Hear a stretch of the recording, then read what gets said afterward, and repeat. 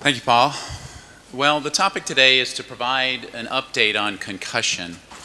And boy, this is something that's been in the news a lot, and as a sports physician, I have big concerns about the hysteria that's been created around this injury, and I really view it as a threat to sports and potentially health.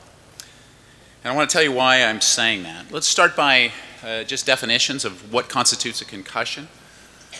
The American Academy of Neurology defined concussion as a clinical syndrome of biomechanically induced alteration of brain function, typically affecting memory and orientation, which may or may not involve a loss of consciousness. And I think the point to be made there is it's biomechanical forces causing symptoms of concussion. The Zurich group, this is a group of concussion experts which have met many times, most recently defined it as a complex pathophysiologic process affecting the brain induced by traumatic, again, biomechanical forces. In my mind, the simplest definition of a concussion is a temporary disturbance of brain function that occurs without any structural change in the brain. So it's important to understand that nobody dies from a concussion. Concussions, by definition, resolve themselves. They're not serious. There's no structural change in the brain. So when we talk about concussion, we have to understand and differentiate it from potentially more severe effects, which may or may not be related to repeated concussions. And so, for instance, if you get a scan, in this case, the cause of this patient's headache is not a concussion. It's a large spear that's been stuck in their head. And so, again, my point is the scanning and any other testing are going to be normal in an athlete with concussion. Now, the incidence of concussion has been variously reported. In the United States, certainly the most common definitions and concerns are in American football, and it's been estimated that there are 300,000 sports-related concussions in the United States yearly. I think that number is way low and is not accurate. It's been estimated anywhere from 3.6 to 5.6 per season in high school players, 4 to 6.8% of college football players. I think anybody that cares, particularly for American football athletes, knows that these numbers nowhere nearly represent how commonly this injury occurs. And to illustrate this, we did a study a few years back looking at 279 college football players, and instead of asking them if they had a concussion, we gave them the symptoms of concussion.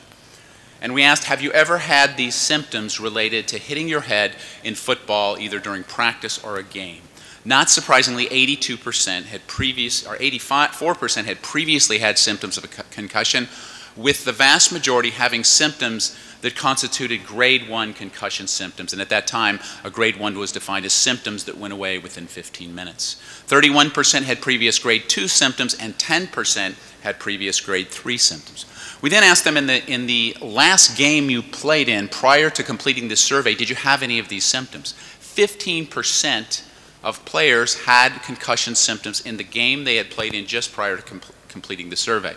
So certainly in my mind, a more accurate number is 85% or so a career, 15% a game is probably a much more likely estimate of how frequently concussions occur. And in fact, this is backed up by NFL players, and when you look at the higher you go in football, I think the more common the concussions occur. Gary Plummer, a 14-year NFL linebacker, had this to say: as a middle linebacker in the NFL, if you don't have 5 of these grade 1 concussions each game, you're going to lose your spot in the next game.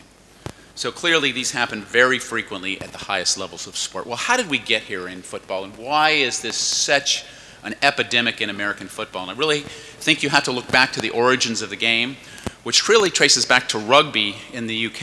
And when it came to the United States, it was initially played with a round ball, looked nothing like the sport we have today. The first game in the college level was played in November 6, 1969, involving Rutgers and Princeton University.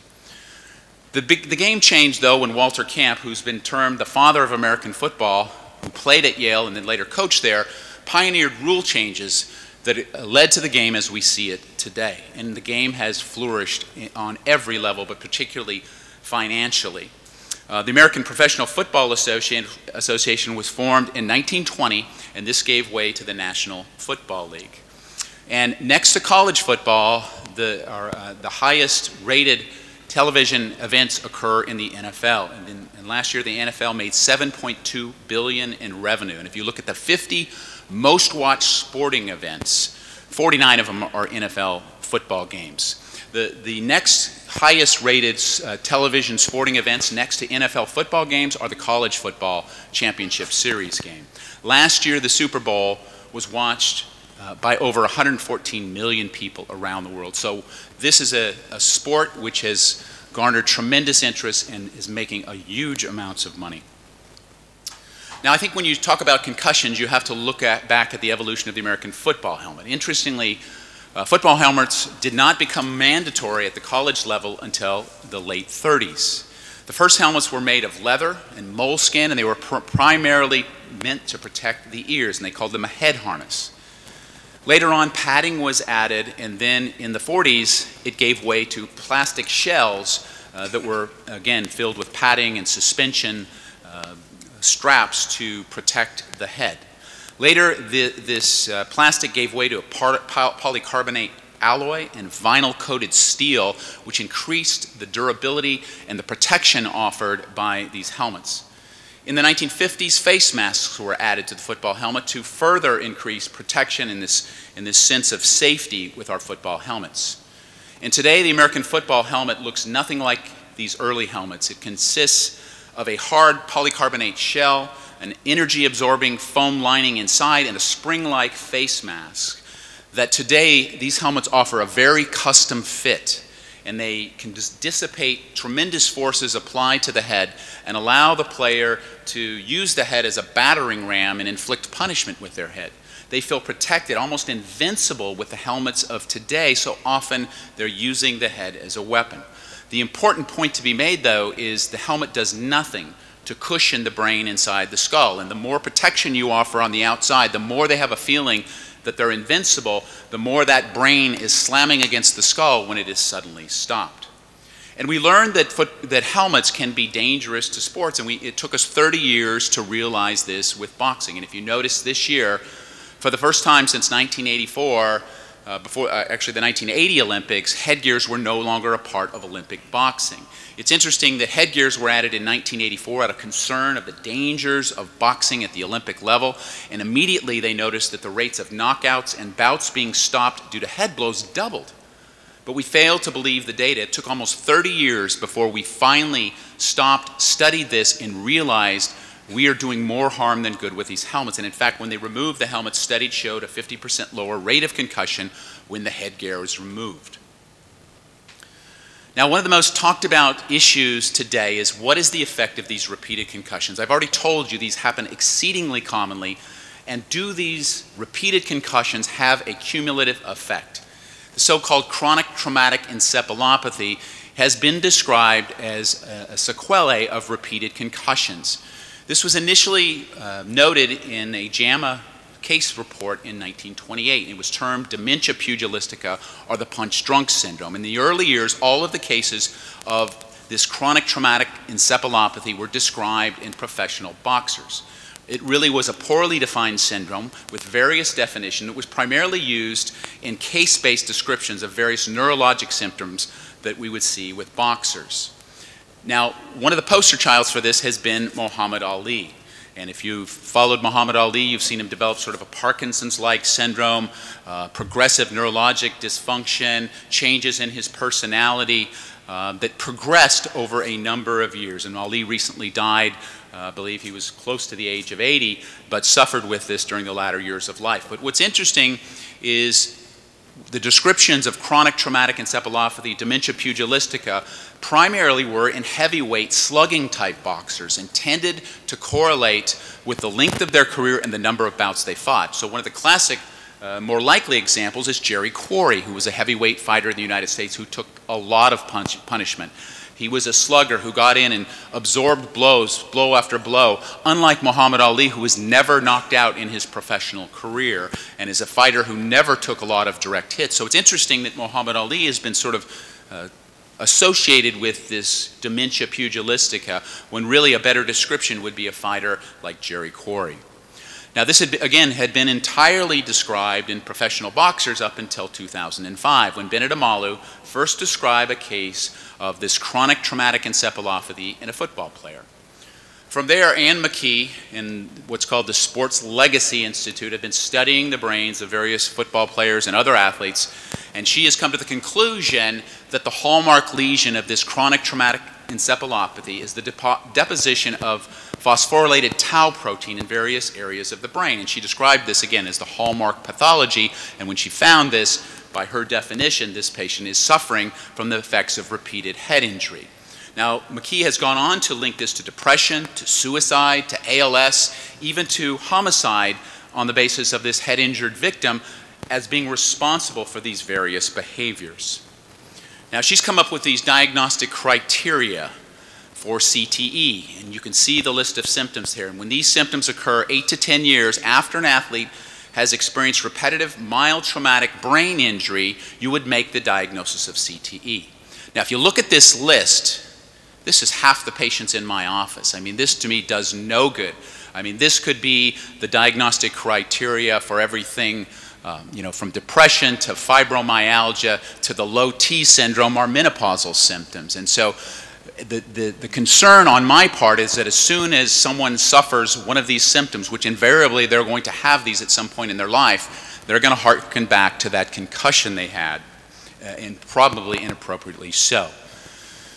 Well, how did we get here with this idea of CTE? Well, it started with the index case, and this fellow pictured here is Mike Webster. They called this guy Iron Mike Webster, one of the most famous football players and the most famous and storied football teams, the Pittsburgh Steelers. He played the most seasons and the most games in history for that football club. And at the end of it, he was named to the Hall of Fame as a center, but Mike died of a heart attack in 2002. Now, before that, he suffered from severe memory and behavioral problems. In fact, he ended up homeless, living in his car, suffering with depression, and it was a very sad case. But interestingly, Iron Mike Webster was never treated for a concussion that was actually listed as an injury that he suffered in the injury reports from the Pittsburgh Steelers. Granted, they probably weren't as aggressive as diagnosing him, but never diagnosed with a concussion during his career. He was the first case that Bennett Amalu described as the index of CTE, or this dementia pugilistica, in a football player. Then came Andre Waters back in 2006, who was an NFL defensive back in the late 80s, played 11 seasons in the NFL. And Andre Waters was a ferocious hitter. In fact, he had the nickname of Dirty Waters because he often took shots at people, leading with his head, using it to inflict punishment. Now, Andre Waters later went on to become a successful college football coach, but he never got an NFL job, and he always felt slighted and upset by that. Later on in his life, Andre Waters went through a bitter divorce with a custody battle over his daughter. He became very depressed, and he died of a self-inflicted gunshot wound to the head in 2006. Now, Waters' brain was again examined by Bennett Amalu, who found the same sort of changes of CTE, which then he was using almost interchangeably for early Alzheimer's disease. The third case that Amalu described was that of Dave Duerson, who was a defensive back for, again, another storied football team, the Chicago Bears, in the late 80s. Dave Duerson was a graduate, an honors graduate of Notre Dame. He went on to a very successful NFL career where he played in 4 different Pro Bowl games. When he retired from the NFL, he was very successful in business, became a multimillionaire off of his business dealings. But then he lost all of his money. He had some bad investments, went through some very rough times in his life, and in that meantime, he served on an NFL retired players board, and this issue was sort of highlighted in the movie Concussion. But Duerson began to suffer from chronic headaches and memory loss, which was attributable, he thought, to CTE. And so he shot himself in the chest, specifically for the purpose of asking them to examine his brain to look for changes of CTE. This was the third case that Bennett Amalu described when he found these changes in the brain. And based on the fact that 2 of the 3 of his first 3 cases had committed suicide, he said that suicide must be related to CTE. And this was sort of the basis for this movie, Concussion, in the United States, which tells the story of Bennett Amalu overcoming obstacles to inform everybody that football causes CTE. But it's interesting, if you look at the early writings on dementia pugilistica, suicide was never considered a clinical feature in the first 80 years of writing related to CTE. And in fact, in 2009, McKee did a large looked at a large cohort of all the known cases of CTE, and he did not consider suicidality to be associated with CTE based on his research of this condition. What's interesting, in 2011 or 2012, there was a study of retired NFL football players, and the study showed that they were 40% less likely to die by suicide than men in the general population. So that certainly does not fit with the descriptions, the 2 out of 3 on Amalu's small little study who concluded suicidality was a part of CTE. It doesn't line up with the data. What's more concerning to me is that between 1960 and 2007, there were 9 reported suicide deaths in former NFL players. But in the last 2 years, there have been 6 suicides in former NFL players. The most important thing to understand is there are no published studies showing a relationship between contact sports, CTE, and the risk of suicide. Now, if you think about it in perspective, you have to ask yourself, why aren't more NFL football players committing suicide? And if you look at the risk factors for suicide, these are commonly held by former NFL football players. Many of these players have a history of steroid use, and studies suggest a link between steroid use and suicide. Many of these former NFL players also suffer from chronic pain. In fact, 80% of players reported in a phone survey that they were dealing with moderate to severe problems related to chronic pain from their NFL football career. We know that people who are in chronic pain have higher rates of depression, more problems with sleep, all of which would likely increase the risk for suicide. We also know that many former NFL players use prescription opioids to manage pain. In fact, 70% of players, former NFL players, reported excessive use of opioids. We also know that many of these ex-NFL players deal with life and particularly financial stress. In fact, it's been shown that 80% of all retired NFL players within 3 years after they retire are broke, that end up filing for bankruptcy because they have not managed their money and have depleted their savings. So all of these things certainly can exacerbate depression symptoms, chronic pain. So I have to ask, is a history of head injury perhaps protective for suicide when we find that despite all of these risk factors, NFL players are 40% less likely to commit suicide than the general population? Now, they've taken it even a step further, to me, again, with very little evidence, and this is a tragic case, Chris Benoit, who is a former pro wrestler from Canada. And Benoit, very late in his career, inexplicably murdered his wife and son in his home, and he hanged himself with a cable from his weight machine in his home gym in 2007. Chris Nowitzki, who works with Anne McKee and has sort of headed up this Sports Legacy Institute, actually had wrestled with Benoit early in his career, and he felt certain that perhaps his repeated concussions were to blame. So on autopsy, the brain of Chris Benoit showed similar findings suggestive, in Anne McKee's opinion, of CTE. And his father obviously clings to this as the reason why he would do something so horrific as murder his wife and child. Another case that to me sort of defies the logic is that of Frank Gifford. Frank Gifford was a 12-year NFL running back playing for the New York Giants, actually elected to the Hall of Fame as well, and then he went on to a highly successful television career as a sports commentator. This picture here shows an epic hit inflicted by Chuck Bednarik on Frank Gifford in this famous photo that appeared in Sports Illustrated of Bednarik standing over Gifford, and Gifford missed the entire 1961 season after this blow with symptoms related to a post-concussive syndrome. But Frank Gifford lived a long, full, and successful life, and when he died in 2015, it was of natural causes. He was 85 years old when he died, and the family asked that his brain be studied. Well, they found changes of CTE. Now, if I can get to 85 and have the kind of career Frank Gifford had, I think I would take CTE. Now, more concerning, they're finding it in more and more athletes. Just recently, a star BMX bike racer, Dave Mira, shot himself inexplicably. Autopsy showed CTE. Patrick Grange, a former college soccer player, died from ALS. They biopsied his brain, found changes of CTE. It's been recorded in baseball players, lacrosse players. It's coming to a sport near you, no doubt, sometime soon. And Anne McKee had this statement to say, even subconcussive trauma where no symptoms are experienced can cause degradation of the brain. She went on to say it's looking more and more that there's a connection between ALS-like diseases and traumatic injury. Now, these are huge leaps that she's making, and they come, in my opinion, with a cost. We have to look closely at what is the significance of these tau protein deposits in the brain, because McKee defines CTE pathology as accumulations of this phosphorylated tau, and if they have it, she makes the diagnosis. You can only make it post-mortem. We need to understand that hyperphosphorylation of tau is seen in a wide variety of conditions, including just normal aging we see. And in fact, one noted neuropathologist said, "I got bad news from you. We're all dying from a chronic tauopathy. We all get it as we age."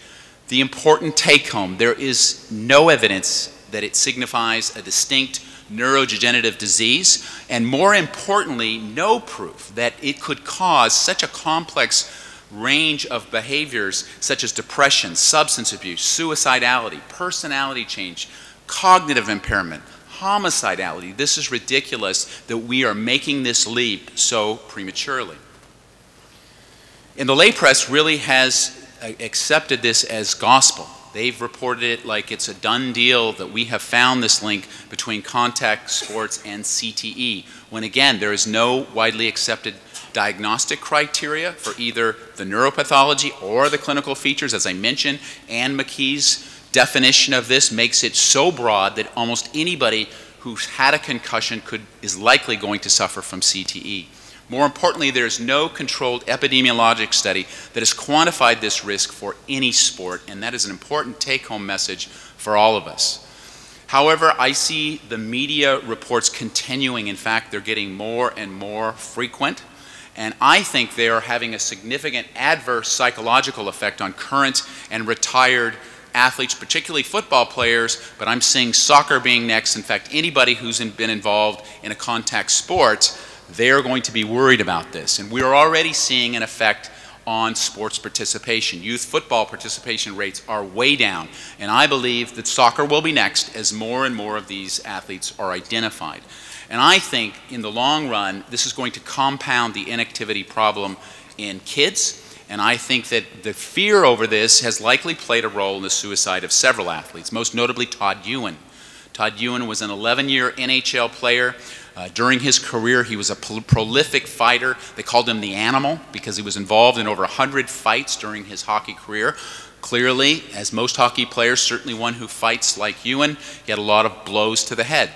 After he retired from the NHL, Todd Ewan, not surprisingly, with that many fights, suffered from anger issues, depression, and when he retired, he became obsessed with worry that he was suffering from CTE. It became so severe after going through a divorce and suffering with depression that he shot himself in the chest, said, "Biopsy my brain, I know I have CTE." Well, tell you what, he had no changes of CTE on his brain. So Todd Ewan was not suffering from CTE, an incurable disorder. He was suffering from depression, which is a treatable disorder. So for us to tell athletes with any of those symptoms there's a high likelihood they may have an incurable brain disorder, I think is highly irresponsible. And this statement just came out from one of our soccer icons in America, Brandi Chastain. Came out in all the headlines that she's going to donate her brain for CTE research. And listen to this quote from Brandi Chastain. This really concerns me. She says, "I never had an official diagnosis of a concussion in my career."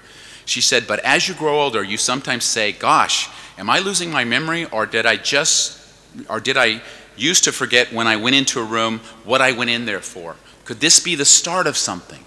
I believe we are setting up all of these athletes who have had a concussion during their career to begin to worry every time they have the normal symptoms of aging, the normal symptoms of depression, anxiety, stress, that they are suffering from an incurable brain disorder. So to conclude, it's clear to me that there's unprecedented media attention around sports-related concussion and CTE, and I think it's been way overemphasized and inflated. I think that this is having a chilling effect on contact sports athletes. Certainly I see it in my football players. They are scared to death about the risk of suicide. No doubt it's contributing to increasing rates of depression and suicides, as the case of Todd Ewan. And to me, more concerning are the long-time negative effects on sports participation rates. Now, certainly I'm not going to deny that there is a cause for concern with head injuries. We need to be appropriately studying it, but we need to also understand where we are today, and that is there is no evidence for an association between contact sports and CTE. And I think it is imperative that all sports medicine physicians and scientists exercise caution and be circumspect in our communications about this issue, because we're going to end up doing more harm than good if we're not paying attention to how we manage this. Thank you.